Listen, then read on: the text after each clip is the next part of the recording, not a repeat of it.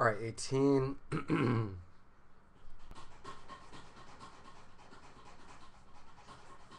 So rank the following nucleophiles based on strength.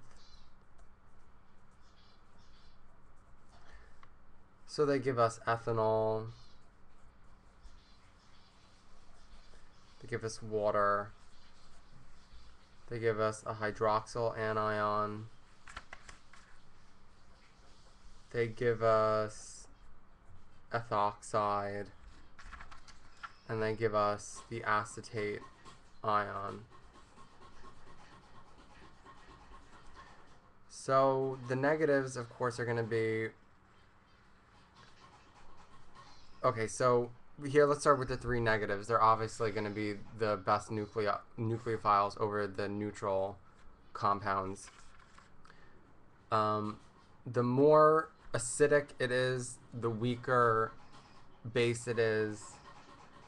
So the less good it's a worse nucleophile. It's not as good of a nucleophile. So we look at these and we say which one is the strongest acid. That's going to be the weakest nucleophile. Which one is the weakest acid? That's going to be the strongest nucleophile. So the conjugate acid of ethoxide is ethanol, and that's the weakest out of water, ethanol, and acetic. I think that's acetic acid.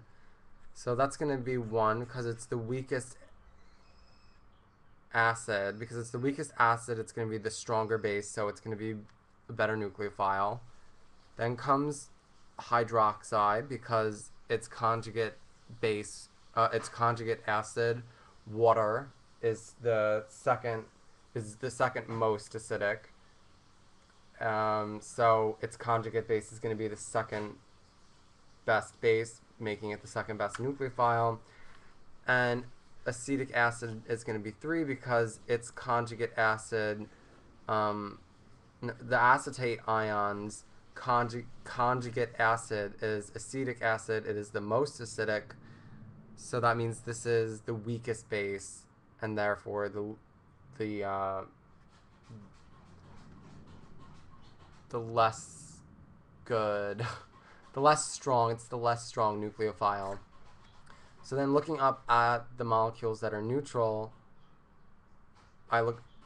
water is more acidic than ethanol. So since water is more acidic, it's going to be a less strong nucleophile than the less acidic ethanol, because ethanol wants to get, water is more likely to give a hydrogen than to take a hydrogen than ethanol. Ethanol is a little bit more likely to take a hydrogen than give a hydrogen compared to water.